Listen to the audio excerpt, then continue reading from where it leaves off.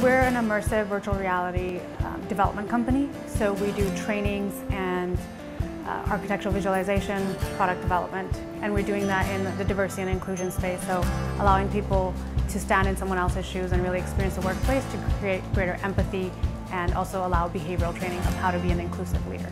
I grew up in multiple countries, including Pakistan and Thailand, and I went to international boarding schools there. My professors, a few of them were from Harvard, and they encouraged me to apply for grad school at Harvard. So I studied cognitive science and behavioral theory. We started this company to address the gap in the diversity and inclusion training space.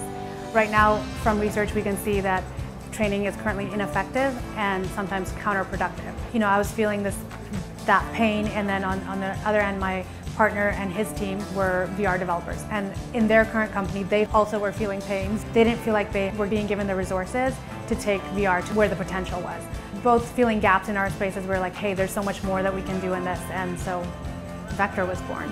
We love working in Ohio. We've been able to connect with a lot of larger organizations, and then also finding a community, probably not where most entrepreneurs would think that they'd find, you know, the traditional places that you would go to get help. We've actually found, you know, just in individuals who are super supportive. My biggest advice for entrepreneurs would be to really create boundaries. So saying, hey, I'm gonna stop work at this time every day, like make it a habit, and really take time for yourself in terms of health.